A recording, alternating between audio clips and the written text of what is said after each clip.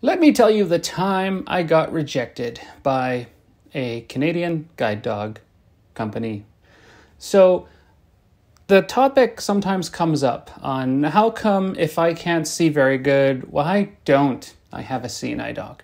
Before we get into that, just a quick reminder to subscribe to my channel if you have not yet, like the video, and let me know in the comments if you have a guide dog. You see, I have a little bit of vision. I am not what you call completely blind. Looking at the camera, I can kind of see the viewfinder, but I just see the blue background. I don't actually see myself there. I only know I'm there because I have a monitor on my phone that I can log into and view what the camera sees. That's how I know I'm there. So I, about 10 years ago, tried to apply for a guide dog through BC Guide Dogs here in Canada. And it came down to the fact that they didn't think I was eligible for a guide dog because I had enough vision that a guide dog might be a little pointless.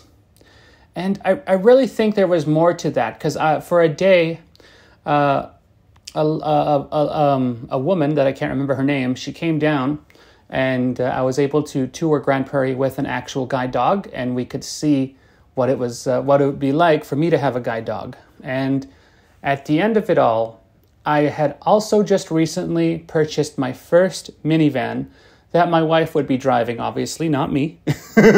So I purchased a minivan, and I really honestly think that to a certain degree, she thought that we would be driving more versus me walking. Now, you guys know on this channel that I love to walk. I walk everywhere. In fact, if you watch tomorrow's video, we go for an epically long walk.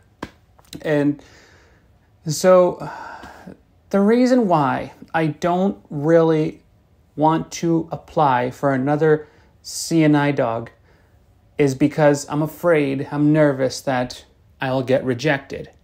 Now, there is ways around it. I can go to my buddy America over there and probably get accepted over there and get a guide dog. The reason why I wanted to go through BC Guide Dogs to get one is leaving my family, I wouldn't have to leave the country. And back then, I only had 2 kids. I only had my son and my other son. My son was about, he would have been about 3 or 2 years old. And then my other son would have been 1, or at least 5 months old. So it has happened when I only had 2 kids. Now I have 5. Leaving to go to another country to get a guide dog isn't in it for me because I want to be close to my family. I want to know if something should happen, I can quickly go home versus if I go to America and get a guide dog. Yes, I'd be coming home with a new best friend, a new dog to help me get to places, and I'd be ditching the white cane.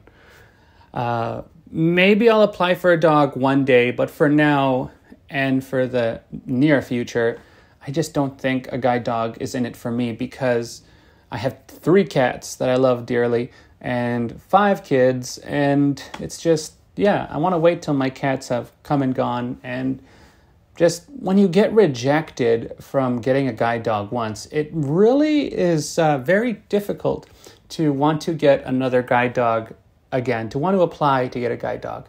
Anyway, I hope you've enjoyed this quick little video, this quick story, and remember to like, comment, subscribe. Let me know if you have ever considered getting a guide dog. Maybe you're like me, you have just the right amount of vision, and maybe you don't need one, or you've been told you don't need one. I look forward to your chatter in the comments, and have a safe and wonderful weekend coming up. Tomorrow is Thursday, but my kids are out of school, so we're free for the next 7 days, 8 days? No. Wow, really? No, hold on. 1, 2, 3, 4. We're free for the next 4 days. I was getting ahead of myself. All right. Join me tomorrow on the YouTube channel as we go for a lovely, lovely walk. Unless I post this video tomorrow and the walking video today. I don't know. We'll see. All right. I'll talk to you guys soon. Thanks for watching.